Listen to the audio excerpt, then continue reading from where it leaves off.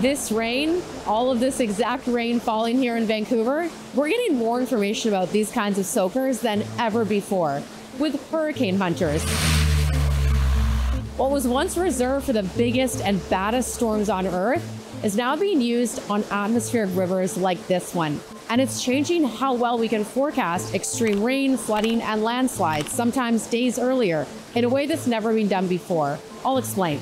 For over 80 years, scientists have been flying specially outfitted aircraft, essentially flying laboratories, straight into the eye of hurricanes, built to handle the toughest conditions, collecting data that satellites can't.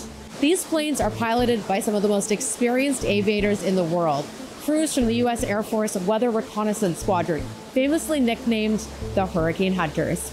Their reputation, legendary among meteorologists. But these planes aren't just chasing hurricanes anymore. They're now flying into massive rain-producing storms called atmospheric rivers, like this one, drenching Vancouver. They have their hurricane mission throughout the summer and fall, but during the winter, we have atmospheric rivers across the Pacific, of course, and they can be really helpful for those. Atmospheric rivers deliver most of the West Coast rain and snow in a year, but they're also behind our biggest floods, landslides, and thanks to climate change, some of our hardest to predict weather. And that's exactly why scientists are chasing them out at sea. As the planes fly through the storm, they release instruments called dropsondes, weather scanners that fall through the atmosphere, measuring temperature, pressure, wind, and how much water vapor the storm is carrying, like taking an MRI of the storm itself. By measuring these storms offshore, forecasters can better predict how strong they'll be, where they'll hit, and how much rain and snow they'll unload. And that means earlier warnings, better flood preparation, and smarter decisions before the rain starts. In the western U.S., for some cases, we can see up to a 20% improvement in that forecast.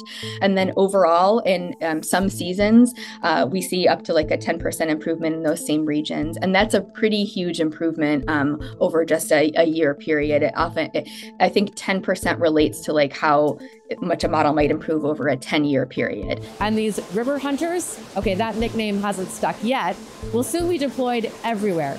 This winter, the reconnaissance program is going global. Flights are expanding into the Atlantic with more ocean buoys and international partners feeding into the weather models. The goal is to extend reliable forecasts beyond that 1-week limit.